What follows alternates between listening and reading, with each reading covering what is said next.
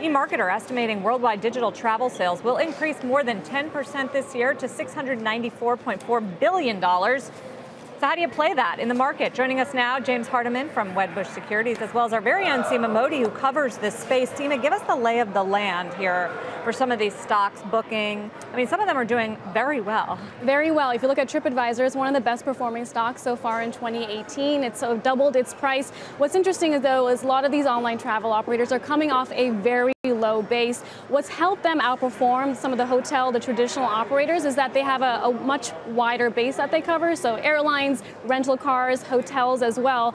If you look at some of the hotel stocks, they've actually underperformed the online travel operators because you're seeing this decline in lodging supply in some consumers and that transient demand weakened in the past month. Seema, what is the attraction to the consumer for these types of websites these days? Clearly, it's not like there's only one that's really attracting that sort of last-minute offer. There's plenty of them to pick from. Are they trying to offer consumers price comparisons or price discounts? It's just like shopping. It's just like dating. You want options. So with these online travel operators, you have a number of different search channels that you can use to find different prices and have a better understanding that if you're in some of these tier 2 or tier 3 markets, like let's say Florence, not Rome, where you may not know the environment as well, you want to get the lay of the land, and that's what these online travel operators provide. James, one of the interesting things I see on this data is it's still very much a desktop-driven sort of set of websites, not so much smartphone. Is that right?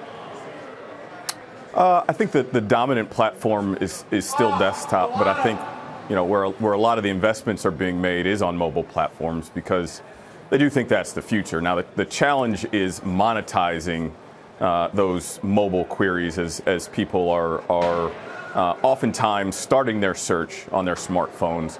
More often than not, they finish it on the desktop, however. And so the challenges become, making sure the people that utilize some of these online travel agents, their resources on the mobile phone, that they're able to capture those revenues and ultimately those profits when it comes time to book. So James, Seema spoke to some of the outperformance. TripAdvisor up more than 75% so far this year, but Expedia is down for the year. So where's the value and why such a big divergence? Well, I think in the case of TripAdvisor in particular, we entered 2018 with a lot of fears surrounding really the whole meta search business model for a number of reasons. TripAdvisor is a meta search company primarily, and as you can imagine, Google is encroaching on their business.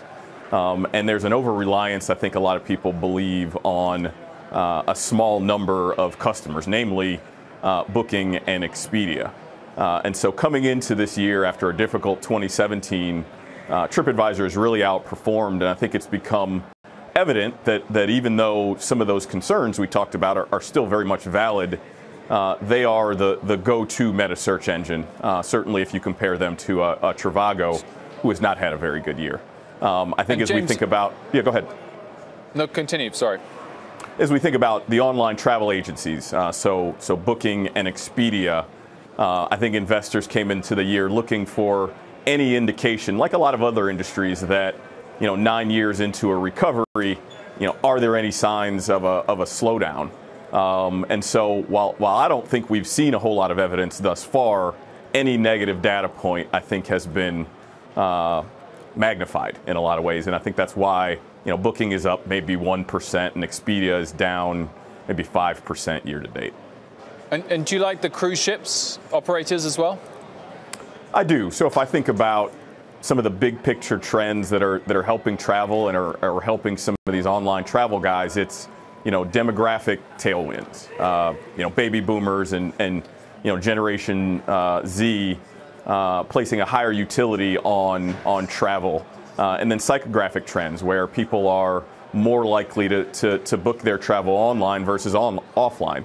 I think those same long-term secular trends are very favorable for the cruise lines, and the cruise lines also benefit from being extremely cheap relative to historical valuation levels.